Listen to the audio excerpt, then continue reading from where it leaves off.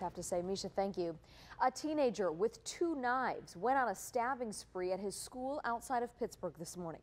Andrew Lurie has been following this story and joins us with the very latest. Yeah, it is. A child got sick after coming into contact with an adult who had it on. The creams, either homemade or imported from Mexico, are said to lighten skin or fade aging spots. One of the creams tested had 50,000 times the amount of mercury that is safe.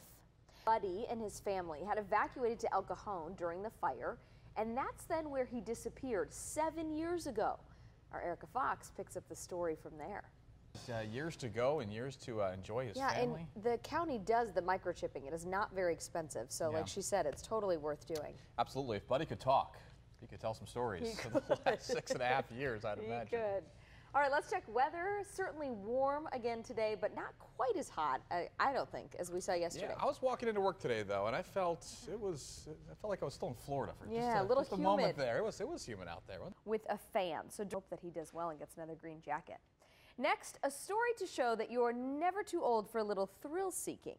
Meet Ria, a 70-year-old Dutch woman who had never been on a roller coaster. Take a look.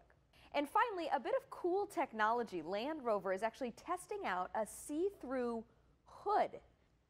That does it for trending. The Fox 5 News at 6 starts right now.